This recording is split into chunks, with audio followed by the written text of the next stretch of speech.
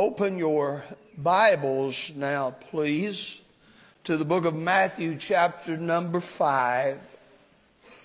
We have but one text, verse number 13.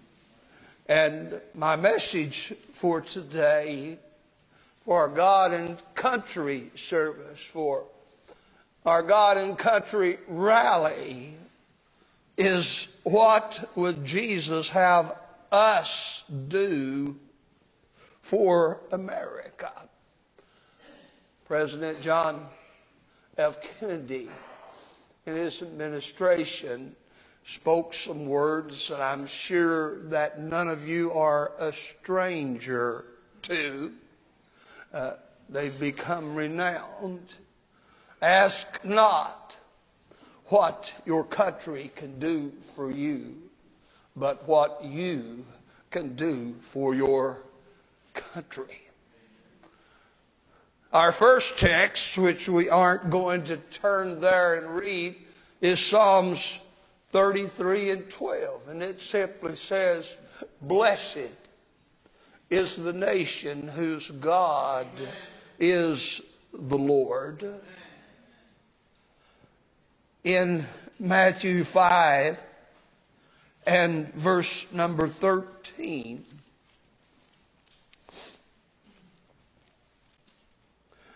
the Lord Jesus spoke these words. He said, "Ye," and of course he's talking to God's people, "ye are the salt of the earth. But if the salt have lost his savour, wherewith shall it be salted? It is thenceforth good for nothing, but to be cast out and to be trodden under foot of men." Let's pray together. Father, thank you for the great blessings of being born in this nation, and for the great blessings of the principles and precepts and the great history behind our nation. Thank you, Lord, that Lady Liberty is still the loveliest of all, and that this is the place multitudes from all over the world strive to come. Father, thank you for our nation. Lord, may you stir in our hearts a patriotic spirit. And Lord, may you stir a little bit of righteous anger as we behold the unpatriotic attitude of so many in America today, even in churches. Oh, God, help us. We need your help. Thank you for each person that's here today and each one worshiping with us online.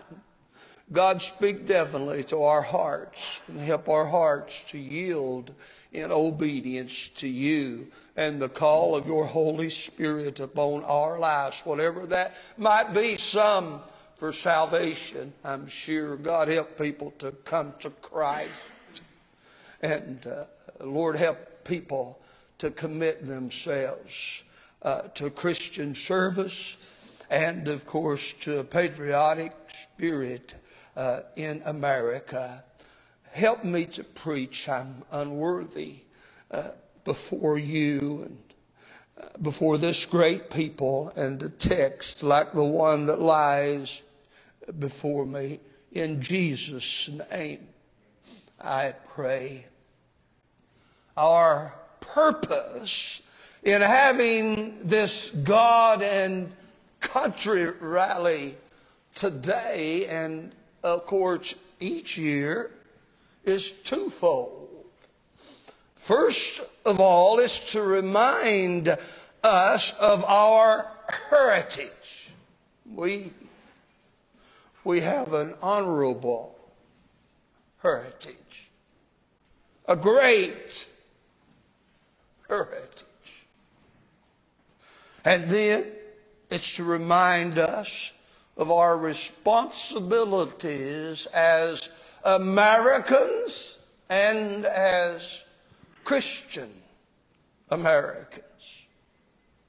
Just over 400 years ago, our forefathers came to our shores in search of freedom. Freedom to worship God. And freedom to pursue their dreams without restraint. Our forefathers sought God's guidance, and through their many struggles in establishing our great nation, they turned to God for help. On July the 2nd, 1776, the Continental Congress voted in favor of independence from Britain.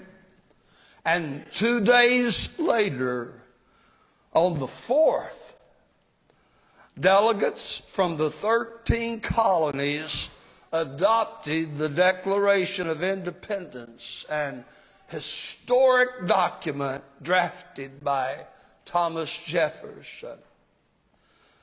Among the great statements in that document, God is acknowledged several times, and I might say to the disdain of those that would rewrite American history and those that would try to remove God from our past and the importance of Christianity from our past. We read in that document words and statements like this: the laws of nature and of nature's God. We read words like this: all men are created equal and endowed by their Creator with certain unalienable rights. We read words like this, appealing to the supreme judge of the world for the rectitude of our intentions. And we read words like this: reliance upon the protection of divine providence. The document contains a list of 27 grievances against King George III and the British government,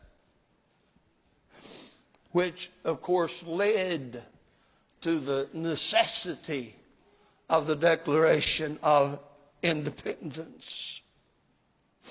And the document concludes with this statement: and for the support of this declaration, with a firm reliance on the protection of divine providence, we mutually pledge to each other our lives, our fortunes, and our sacred honor.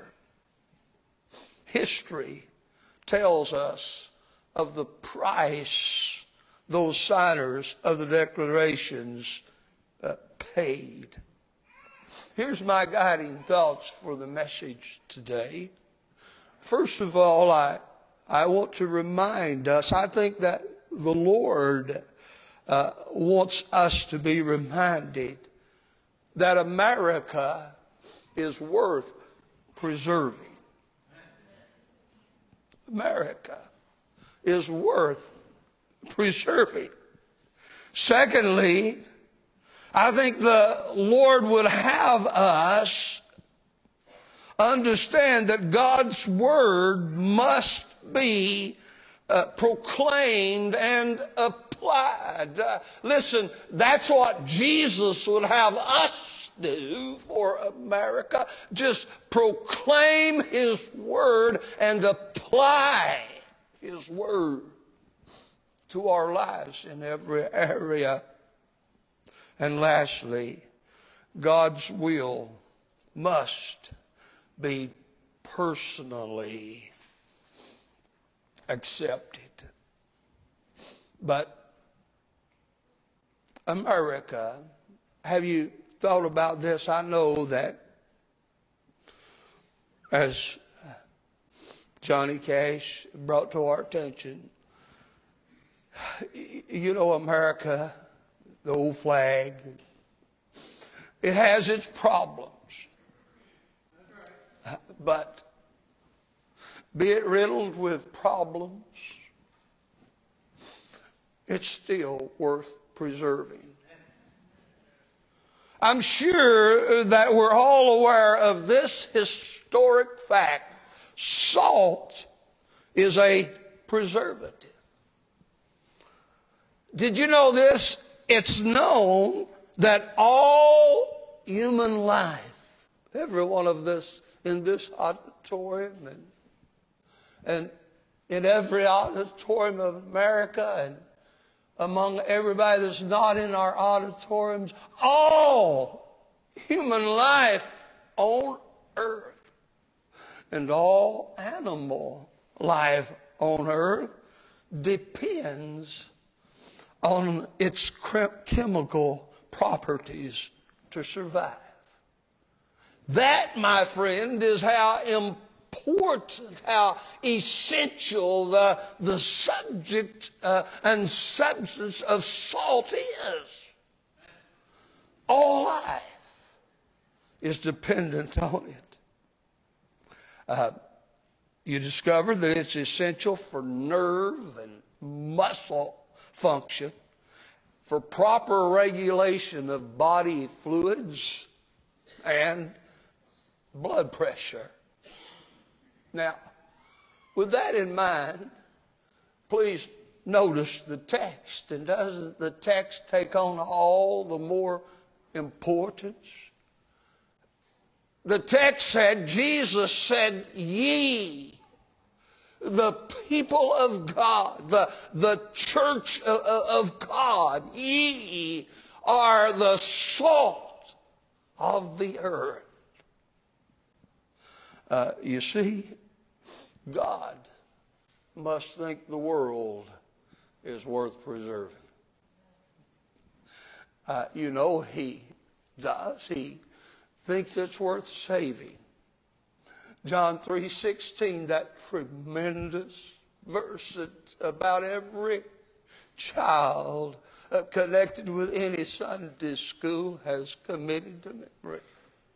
God so loved the world that He gave His only begotten Son, that whosoever believeth in Him should not perish, but have everlasting life. God thinks the world is worth it. And listen, here's what God is showing us.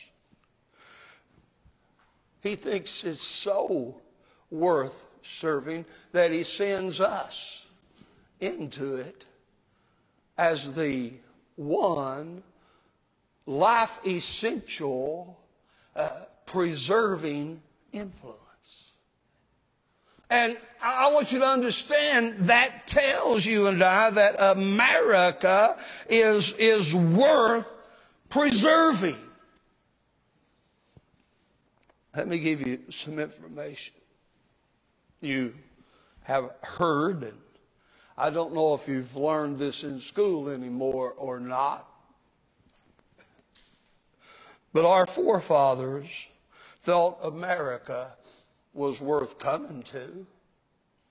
We ought to think America and the America we grew up in is worth preserving. Our forefathers thought America was worth coming to.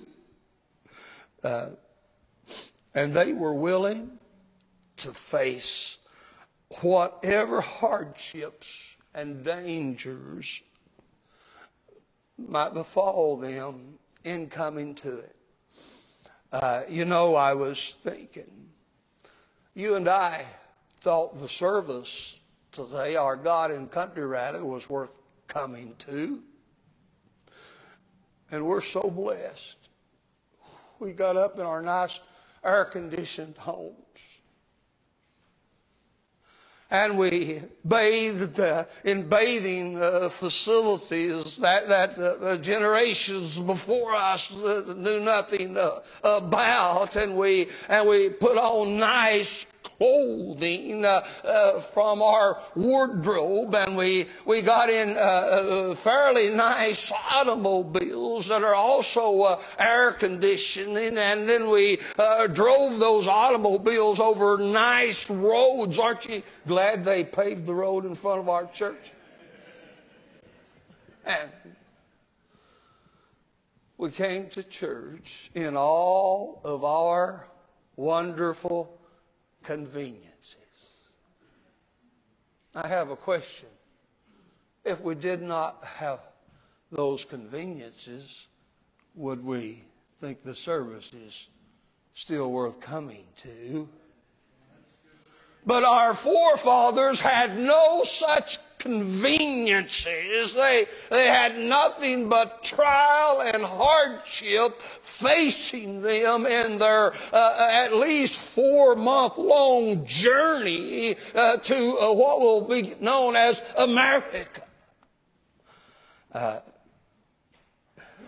early settlers that came to Jamestown, Virginia in 1603 faced indescribable dangers and hardships and disease, plus angry Indians.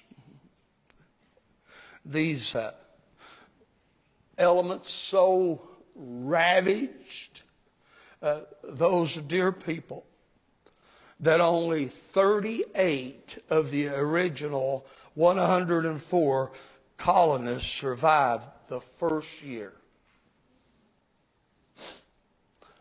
Of the 10,000 people who left England for Jamestown in its first 15 years, only 20% were still alive and still in Jamestown in 1622.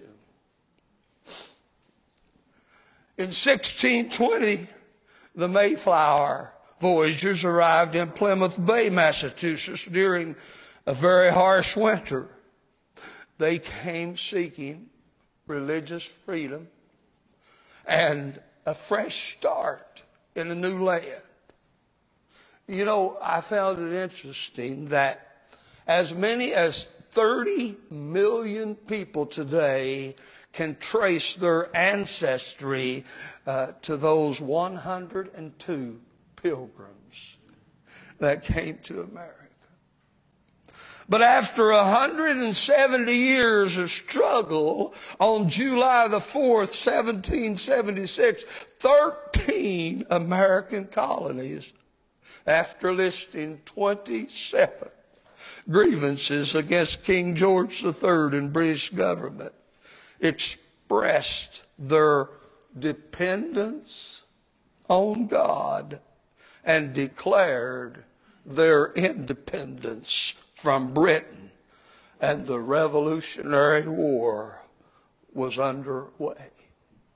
Listen, let's be reminded. Our forefathers thought that America was worth whatever it cost in life and in death. I've provided you a look at the losses incurred and the price the signers paid for that declaration of independence from Britain. Carter Braxton of Virginia, a wealthy planter and trader, saw his ships swept from the seas by the British Navy. He sold his home and properties to pay his debts. and he died in rags. Thomas McKim was so hounded by the British that he was forced to move his family almost constantly. He served in Congress without pay. I wish those rascals in Congress appreciated the early congressmen and their love and willingness to serve America instead of self. And his family was kept in hiding. Listen, his possessions were taken from him, and poverty was his reward. Vandals and soldiers looted the properties of Dillery, Hall, Clymer, Walton, Gwinnett, Hayward, Rutledge, Middleton. At the Battle of Yorktown, Thomas Nelson Jr. noted that the British General Cornwallis had taken over the Nelson home for his headquarters. He quietly urged General George Washington to open fire. The home, his home, was destroyed, and Nelson died bankrupt. Francis Lewis had his home and properties destroyed. The enemy jailed his wife, and she died within a few months. John Hart was driven from his wife's bedside as she was dying. Their 13 children fled for their lives. I can't help but cry this morning. I hope you don't mind. I cannot, for the life of me, see how multitudes can be unmoved at the great sacrifice so many have paid for the liberties and freedoms that we enjoy this 245th birthday of America. His fields and gristmill were laid waste. For more than a year, he lived in the forest and in the caves, returning home to find his wife dead and his children vanquished. A few weeks later, he died from exhaustion and a broken heart. Norris and Livingston suffered similar effects. Such are the stories and sacrifices of the American Revolution.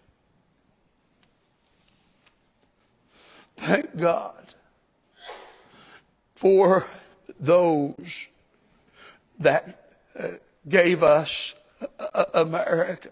Then think of all the wars since the Revolution. The War of 1812, the Indian War, the Mexican War, the Civil War, the Spanish-American War, World War I, World War II, Korean War, the Vietnam War, the Gulf War, the global war on terror.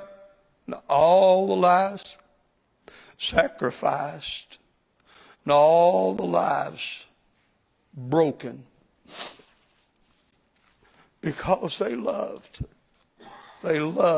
our nation. You know, I always think of the young men. Each time I see the picture, it breaks my heart, of the Normandy landings on D-Day, Tuesday, June 6th, 1944.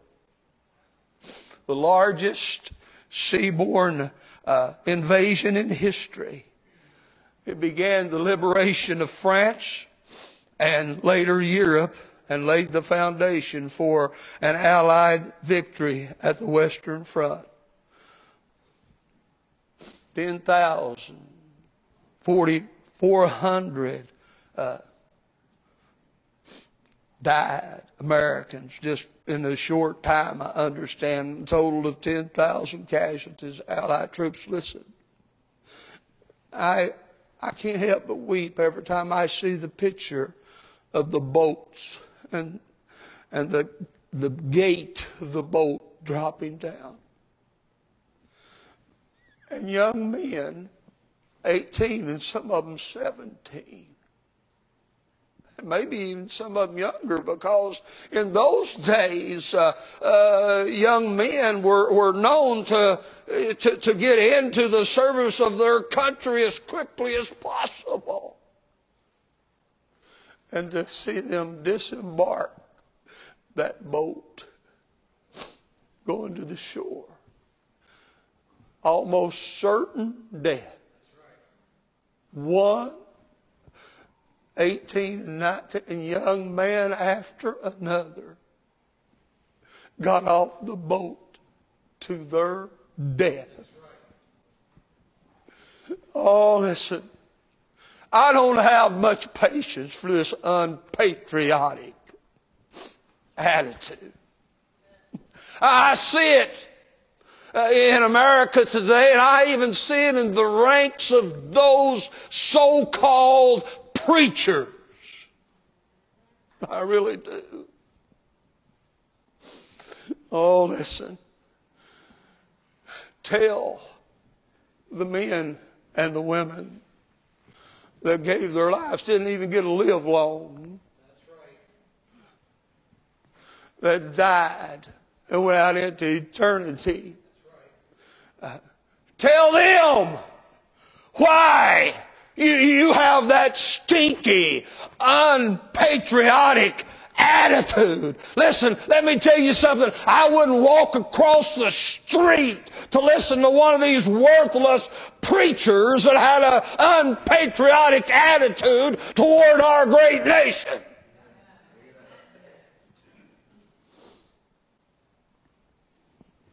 Now you know how I feel about it. Listen, here's my point.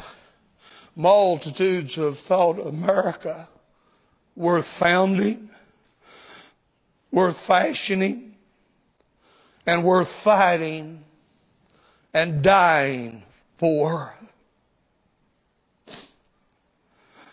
And there desperately needs to be a revival of patriotism in our nation. From our sanctuaries to our Sunday schools, to our public schools, to every segment of society, there desperately needs to be a revival of patriotism. Just old-fashioned, I love America patriotism. You know, we have such a unpatriotic, idiotic attitude today that I posted on social media, that there desperately needed to be a revival of patriotism in America, from our sanctuaries to our schools. And, you know, sometimes I'm kind of like Faye's mom. Bless her heart. We go back to a day when the phones weren't all that so available. And Faye and her mom used to correspond by letter, long written letter all the time. Does anybody still remembers that form of correspondence? Hey, a couple of you do. But anyway, I always got so tickled at Virgie. She just spelled something however it sounded. But you could always tell what Mom was talking about. Anyway, I misspelled the word desperately. I put A instead of a E. And some unpatriotic, idiotic person so despised my call for a revival of patriotism that simple statement was attacked, and then I was attacked because I didn't spell it right. Aren't we filled up with worthless people in America and sissies to boot? I'll tell you, we've got more panty-waist men today in America than we've ever had. Faye was showing me some information, and I'll tell you what, if one of you guys come in here like that, you'll be the first one I ask to leave church. I ain't never asked anybody to leave church. But now, you know what guys have started doing? They started wearing lace, short breeches. Lace. Now, I got a notion what kind of fellow will wear lace, short breeches. But my God, don't disgrace the house of God. Don't disgrace America with such sissiness. My, how we need a revival in America. Let me ask you something. What's America worth to you? Huh? What is America worth to you? God's word must be proclaimed and applied. I won't be as long as what you think I am. There'll be time for fireworks. I'll let you out at 9:30 tonight. No. Notice the text. Blessed is a nation whose God is the Lord, and ye are the salt of the earth. But if the salt have lost its savour, wherewith shall it be salted? It's good for nothing then, except to be trampled. Here's what we learn. Listen to this. If Christianity ever ceased in America, the America as we have known it and know it will cease to exist. It will, my friend. We must propagate Christianity in America. We must. And the world over also, as far as that goes. How important is the Word of God to us? What did God's Word do for us in America? What does God's Word have to do with America? Let me give you some presidential quotes you'll find interesting. President Woodrow Wilson. Now, this is President Woodrow Wilson made this statement. And, of course, the liberals and the good-for-nothings and the history rewriters and revisionists today, of course, they don't want nothing to do with this. They don't want nothing to do with this. But President Woodrow Wilson said America was born a Christian nation. America was born to exemplify that devotion to the elements of righteousness which are derived from the revelation of Holy Scripture. How often do you hear a president talk like that about America and the Bible? President James Madison said, the future and success of America is not in the Constitution, but in the laws of God. Are you ready for this? Upon which the Constitution is founded. Now, all those anti-constitutionalists, or it don't matter what the Constitution says, or let's change the Constitution to suit ourselves, the same spirit that pervades in that crowd is the same spirit that denies the authority of the Word of God. The same. President Andrew Jackson said, that book, sir, is the rock upon which our republic rests. President Abraham Lincoln said, in regard to this great book, the Bible, I have but to say it is the best gift God has given to man.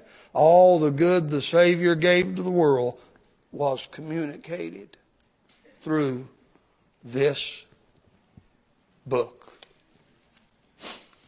Listen, I'm thankful for America and the Word of God that our forefathers came in obedience to. Let me give you some quick statistics. The United States has the largest Christian population in the world. The United States has an estimated 380,000 churches. August 2020 in the United States. The United States still sends the largest total number of missionaries. Listen, I've given you that to tell you this: America is still worth preserving. God's Word must be proclaimed. But there's sad news. Only 37% of Americans say they attend church weekly or near weekly.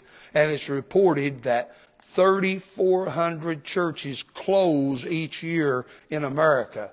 Up to half of those are unsuccessful new churches. Friend, we must announce the Word of God. And we must give the proclamation of God's Word to our people in any subject of interest that arises. We must say, this is what God says about it. This is what God says about it. But. So many just become one big but. We must declare what God's Word says about any given subject that arises in America. Lastly, God's will must be personally accepted. Jump down, if you would please, to verse number 16. Let your light so shine before men. Don't Sunday school love it?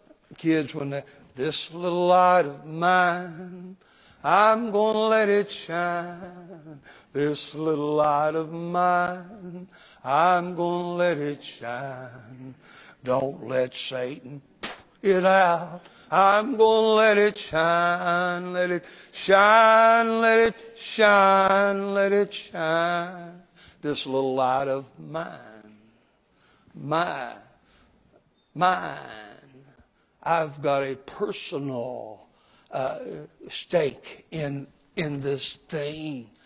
God's will must be personally accepted in our lives. What would God have you as an individual person do? Let me tell you quickly in just 2 moments or 3. God would have you be saved.